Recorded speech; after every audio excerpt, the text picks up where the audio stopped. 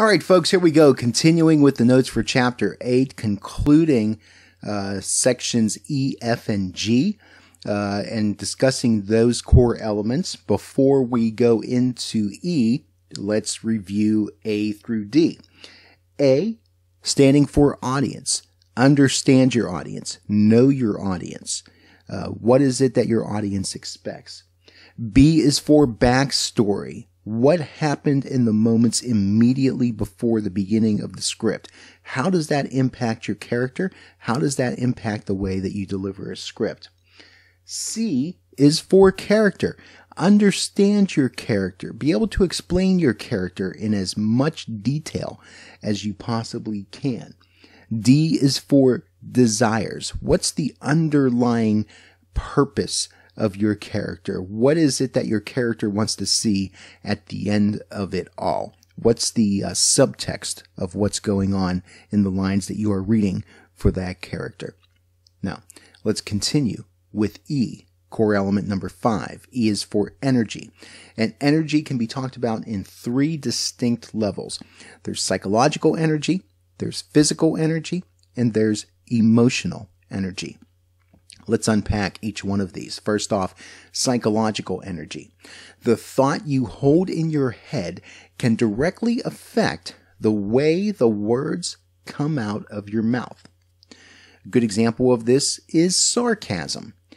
You can deliver a very straight line and sound like you're very genuine in what you're saying, but the words don't match the genuineness of what it is that you're saying. That's one of many ways in which the way that we think can impact the actual delivery of the lines that we speak.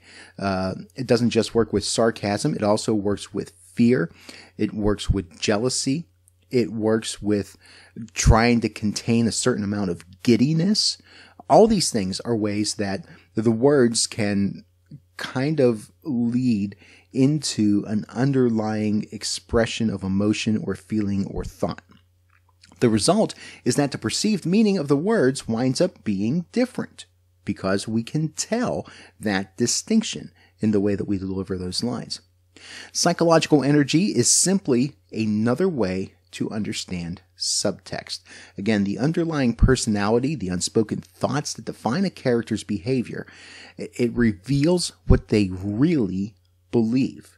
So the way that we deliver those lines gives a clue as to the meaning of what's being said beyond just the words.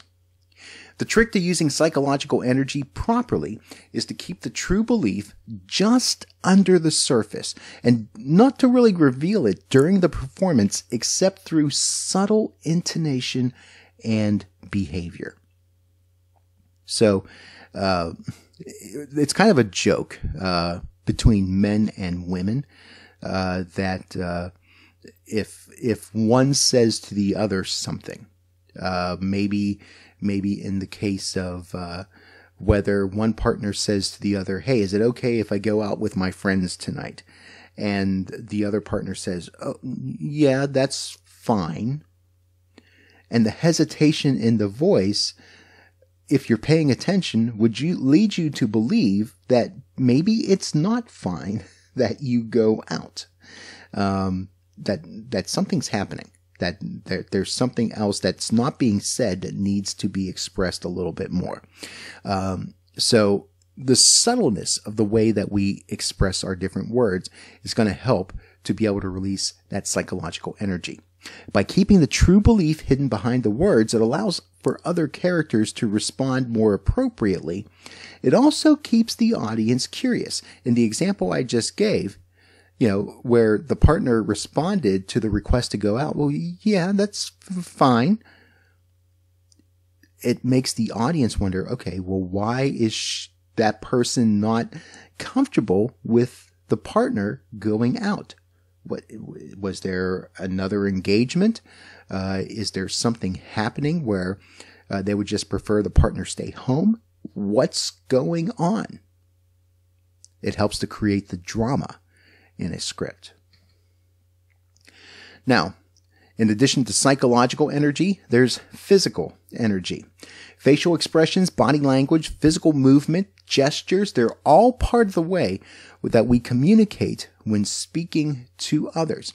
Now, again, these are things that our audience is not going to see if we're talking about just lending our voice to something, but it helps us as voice actors to be able to get that proper emotion out in the way that it needs to.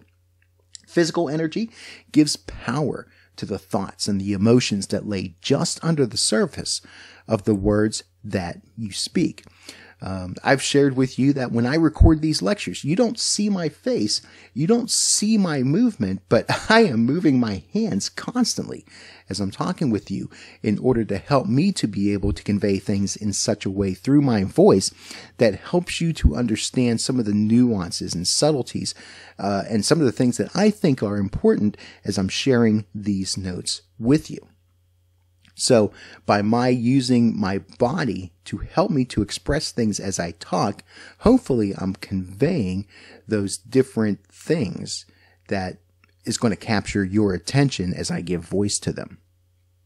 A mistake that many voice actors make is that they will stand perfectly still, I should say, when they are in front of a microphone. No, they'll just stand there stiff as a board, or they'll sit there and have no movement at all.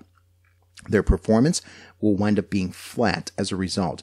It'll be uninteresting with a monotone sort of delivery, because when you're holding yourself still, you're not allowing your body to help you to be able to convey certain types of emotions. And you might be able to do it to a certain extent, but you're not going to be able to do it fully, because the physical exertion that you create when you move your body helps to create the fullness of the things that we are giving speech to.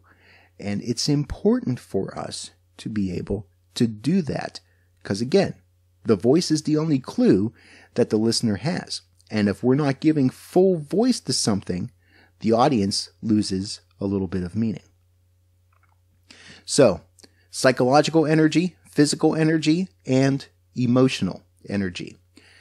Where psychological energy deals with the thoughts behind the words, emotional energy is the expression through physical movement of the feelings and emotions that underscore those various thoughts. The most appropriate emotion will be determined by looking at the overall context of the story. So, as we are going through a script, we are looking at those different feelings. It kind of ties into the psychological in a certain aspect, but we're seeing and hearing more of it come out. And it's a little more blatant to the listener. You know, when you're crying, you're going to hear the crying. When you're angry, you're going to hear a certain amount of anger. It's not something that we're trying to hide. It's not something that is a more longer term extension of ourselves. Emotion tends to be fleeting and tends to change from time to time, where the psychological is something that we kind of carry with us long term. So there is that sort of difference there, but the ways that they come out are still very important to us.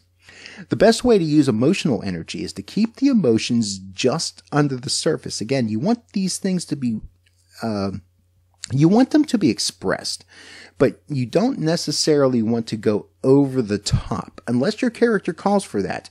If you're doing kind of an eccentric sort of personality, it would be okay.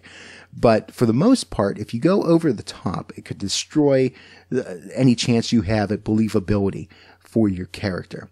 You want to sound like someone that would normally be happy, or would normally be sad, or would normally be fearful, and not overplay that in order to prevent the message that is trying to be portrayed to be overshadowed by the expression of the emotion itself. Allow yourself to recall how you felt emotionally in a similar situation to your character. Then base your performance from that feeling and from the tension in your body. then your emotional response will have truth and honesty. We've talked about this idea before too. You do want to be careful with this, especially if you are one that tends to be overly emotional and influenced by emotion, especially if you would identify yourself as an empath. So you do want to be careful in how you use this, but if you can safely do so, it's a great way for you to be able to connect with your character and to be able to convey the actual emotion that the character needs to portray and to make it sound more authentic. Now, the essence of how the 3 levels of energy affect your performance can be summed up this way. First off, change your thoughts. It'll change the way you move, which will change the sound of the words that you're speaking. Your body language will help you to be able to convey those thoughts in a much more profound way. Change your physical movement. It'll change the way you feel, which will affect the sound of the words you speak. And finally, change your emotions. It'll change the way you sound. So we talk about these things as 3 distinct sort of sources: psychological energy, physical energy, and emotional energy. But really, they all kind of interact with each other. And we're using all 3 at the same time in order for us to be able to give voice to the words that we're speaking.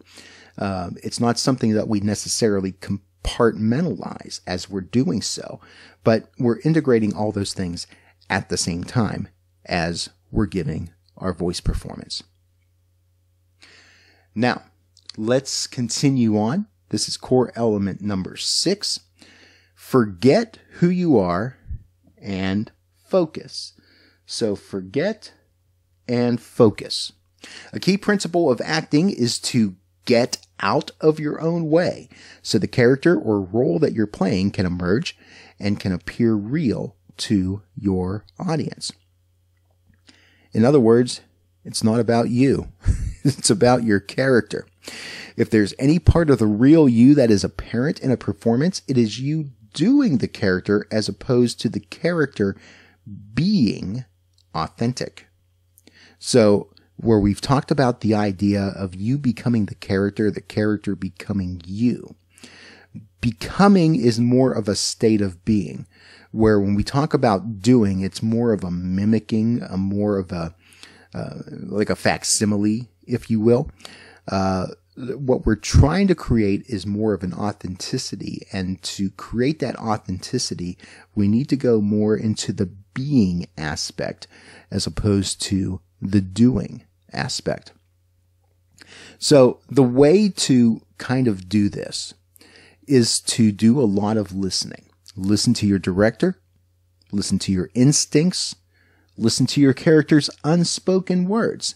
Listen to other actors and what they're saying and what they're doing. Listen to everything that's going on around you.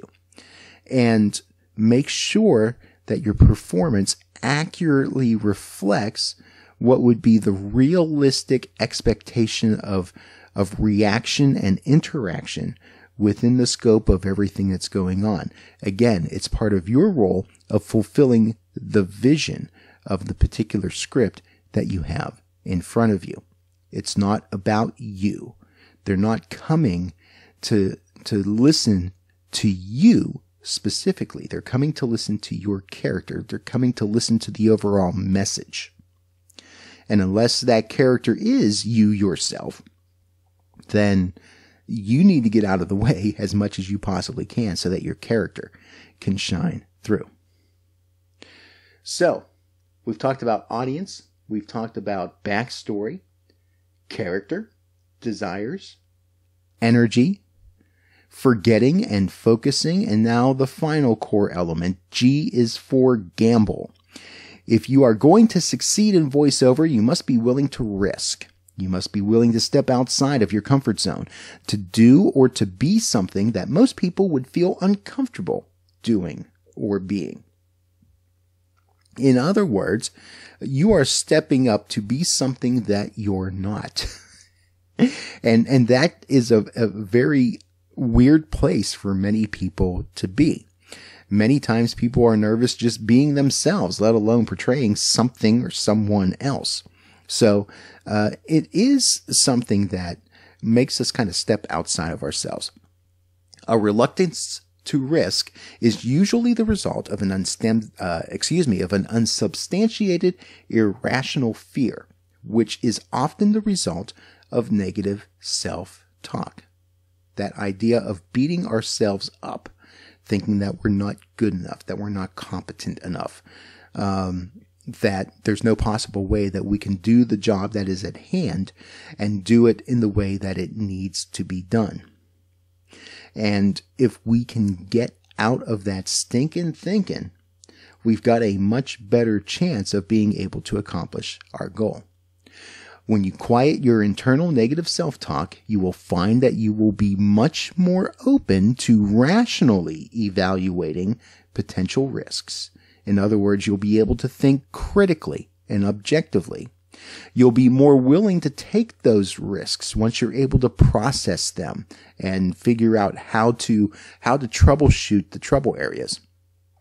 And then you can move forward without experiencing the fear.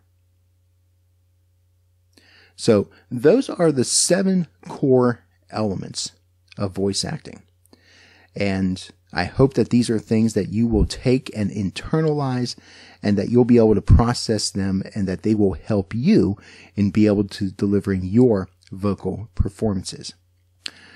I also hope that they will be able to help you with the study questions that we have for this chapter. Make sure you complete the pre-class questionnaire before we get together to talk about this chapter. Bring questions, bring comments, bring scenarios and examples of things that you've experienced that relate to these 7 core elements. And let's talk about them when we get together for class. And as always, make sure you're continuing to watch your Cougar Mail and Blackboard for any changes that may happen, so that you're informed and that you're up to date.